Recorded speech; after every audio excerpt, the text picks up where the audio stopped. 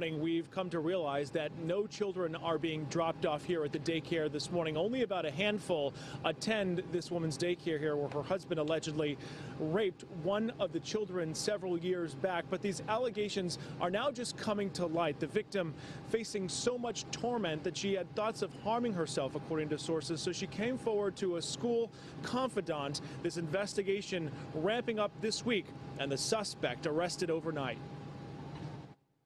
Inside this Bronx apartment building on Heath Avenue, a daycare where the owner's husband is accused of a disturbing pattern of sexual predation against one of the children. What about these allegations that you raped your girl? Alberto Hernandez was booked overnight on multiple charges of rape. I just want to do something to him, man. I can't stand pedophile. Detectives from the Special Victims Unit began investigating this week when the victim, now 13 years old, expressed her despair to a school guidance counselor. The Bronx teen alleges the 60-year-old man repeatedly preyed on her from the age of 6 to 10 years old while she attended the Maria Cortez Day Care until 2016.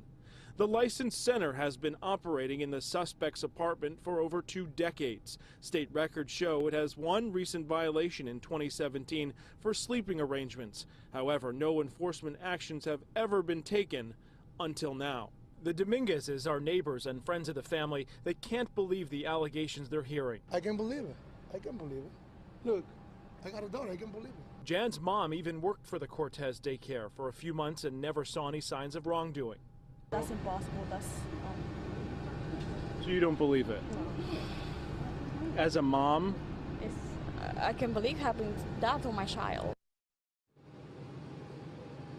I just also spoke with the next door neighbor of Maria Cortez, and he also says he's never seen anything that looked amiss at this daycare. However, detectives from the Special Victims Unit are now asking if anyone had any ill contact with the suspect in this case, that they come forward right away.